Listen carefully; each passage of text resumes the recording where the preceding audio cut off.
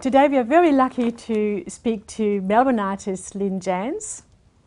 Lynn, welcome to Art Galleria and thank you for inviting us into your studio today. We are very much looking forward to speaking to you, Lynn, and about some of the paintings. I can see here beautiful paintings in your studio, and maybe also about your personal history as an artist, your accomplishments as a painter, and your aspirations for the future. But maybe before we come to that, Lynn, tell us a bit about your beginnings. How did you become a painter, and when did you become a painter? I've always been very artistic. I love singing. I was a performer as well, singing teacher. So I've done a fair bit in my life.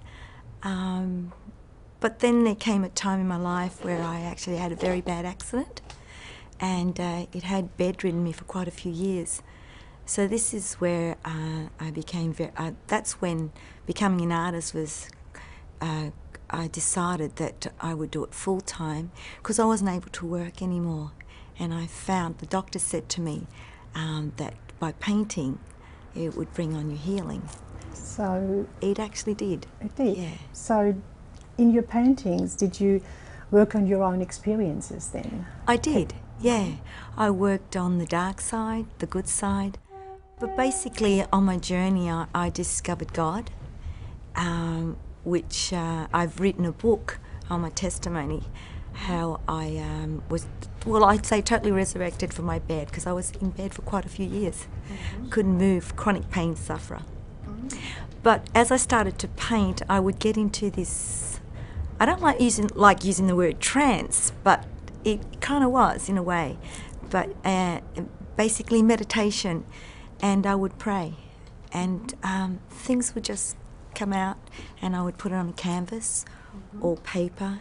I can see your paintings are full of colours, dark colours, light colours, and there seems to be a lot of flow between these two, like two or different energy fields in your painting. Different colours, have they got different meanings? Yes, they do. It's interpretation of my spirituality.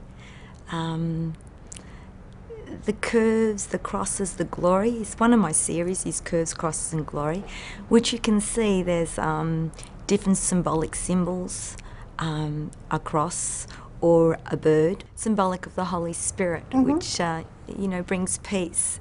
And I don't intentionally put it in there. So it just happens. It happens. Yeah. It just, so in the process of painting, it just comes up? You yes. Is that rather an emotional process then when you paint, or, rather than rational? Or how can you describe the process of painting then? Well, I actually pray before I do anything, and I get myself into a nice peaceful state, because I mean, obviously if you're going to paint, you've had a rattled day, it's going to come out on the canvas. So yes, I and guess, a couple of my paintings, my earlier paintings, do actually show the pain that I've been through, like my physical pain. And as I get closer to God myself, my work starts to reflect that. And so the symbolic bird is the Holy Spirit. It just comes up, it's there. So could I say or think that you're actually telling stories in your paintings? Is that what it is? On my website, I actually explain some of my paintings, and so that the viewer can get an idea, and then it's up to them, and they can interpret the painting any way they want, and that's what it's meant to do. But my second series, which is Colour of Life, I wanted to show people that it's not such a bad world. I've often said to people that life's a journey and heaven's a reality to me. And so we do the best we can in life. But we wake up in the morning, we go to work, we do this, we do that, we give birth, we get married, we have children. But sometimes we're so involved with all the bad, negative things of life. And I find that a lot of artists tend to reflect that, or the more demonic side of life, which I don't want to do that. I want to reflect the beauty of life and God's creation and what He has given to us. And one of the most beautiful thing He has given to us, and I believe, is colour. And we don't look at it. I don't walk down the street and I'll see a tree and I'll look at the different shades, and then I'll look into the sky, I'll see a rainbow, and I'll sit there and study, and I just think, wow, God, you're so amazing. And then I get goosebumps. And then what I'll do is I'll go home in my studio and I'll start to paint and I'll create whatever comes out of my spirit. Yeah. Well, colour creates mood, doesn't it? It does. But I can see even, in some of the paintings here, you have a very dark background. So what does that darkness mean in the background? And lots of swirly or, colourful movements in a different dimension. You'll see in twins different colours, curves. You'll see one side a bit darker, the other side a bit lighter. You'll see the journey of life. You'll see on the right-hand side an embryo. You'll see birth. You'll see joy. You'll see symbolic symbols, crosses, birds representing the Holy Spirit. And as you go to the other side, it starts to get a little bit darker. And also, of course, right up the top, and then that's the decision we make out of life. I also looked at twins, and I don't know if I interpret it right, but I guess, whoever looks at it sees something in it, and that's probably what one should do. And to me, it triggered this idea of, well, the world is neither good nor bad. There's always, different fields of energy, and same happens in a persona. Same happens in like in the macrocosmos, just in different people. So you have the bad, the dark, the good, and That's that sort of different energies, probably even fighting each other. Or is that what you want to convey, or am I wrong? Well, it's the inner man, the battle, the search, meaning of life. What is life about? Is there a God? Isn't there a God? And I want, when a person looks at my paintings, I'd like them to be able to feel that higher power, jump out of the canvas, literally. I was also asking you, you mentioned just the paintings you have exhibited in Ormond Hall. Do you have also your paintings in galleries and maybe other public spaces?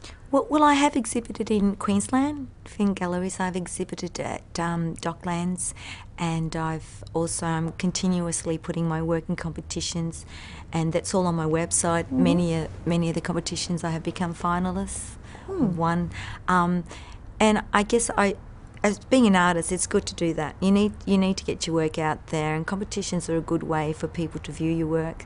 And out of the competitions, my work has been on various websites from different galleries. Like Rapture had won an award, so that was on there. I've got Eternal Flame, which is another beautiful painting, and that's just talks about the eternity of life. And how, also the representation of fire. Also, you can either be hot or cold. One of the you can elements. That's right. The Greek elements. That's right. Yeah. Yes. Okay. Yes. There's one piece that I did called Christos, and I did that in the middle of the night. I got woken up.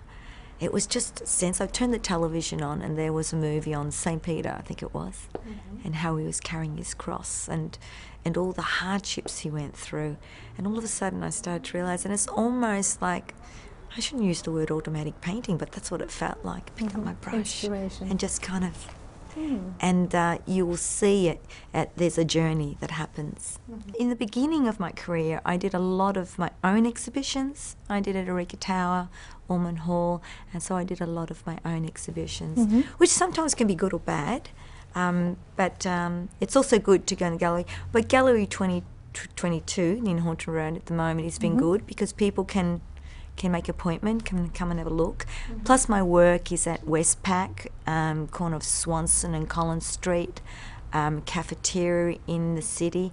I've sort of taken a different route. I thought, well, I'll get my work out there, galleries plus other spaces. And I think the bank's been a really good space as well.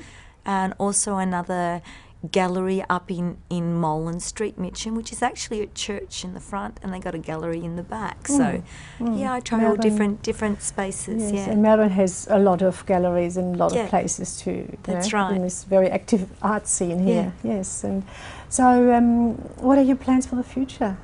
Well, I continue to paint, and I'll continue to exhibit.